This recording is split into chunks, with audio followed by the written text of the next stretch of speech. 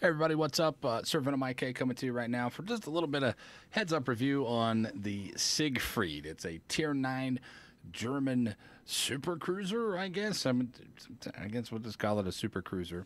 This thing's characteristic by some hit points, some torpedoes that don't really do anything, and the worst thing about this boat, 15-inch guns. 15-inch guns. Man, what a terrible size gun to put on any boat, especially at Tier 9. The reason these things... now, I will grant you, these 15-inch guns are accurate, and if they can keep this accuracy and they can compensate for the lack of pin power versus angles... Now, if you hit these guys broadside, then yes, you're going to do some damage to them. Man, any kind of angle, you have to switch over to HE, and now we're going to the HE failure of the German line. The HE just doesn't have very much alpha damage into it. So I really don't like... I enjoy the boat. I think the boat is fantastic, other than its actual guns. I mean, the torpedoes, 6 kilometers. They have some weird angles on them that the risk of something like the Graf Spee versus the risk of the Siegfried and their angles, there's very little risk of dropping out in the Graf Spee torps, and you do get kind of good rewards because those torpedoes hit like a truck. Now, these torpedoes don't, I think they hit about the same hard, but when you go from Tier 6 to Tier 9, and you're having the same torpedoes they're just awful.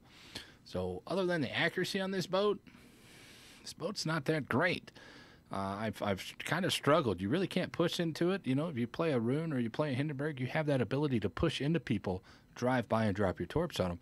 You really don't have that. You really don't have that ability here, as the front and the ass armor, front and the aft armor, excuse me, are not that great either. So they just kind of bow pin you. They pin you from every angle. It's a really hard boat to play. My suggestion for this boat is they up the alpha damage on the HE.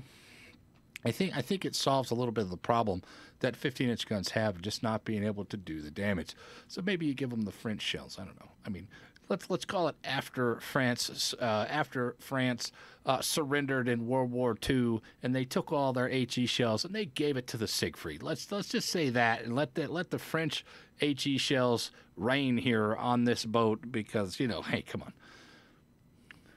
They did take over France, so I don't see why they wouldn't use their artillery. Anyway, boys, that's it. That's all I got. Bottom line, I give this one current state, as it is a work in progress ship, and everything is subject to change.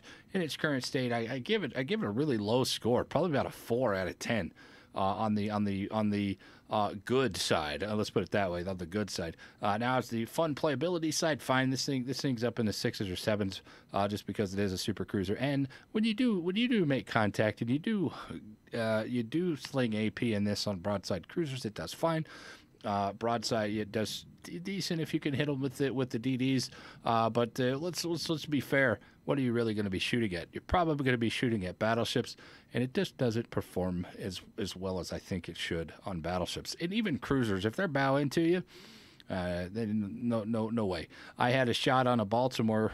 Last night, in fact, and I put 4 shells from my front 2 main guns right into his bow.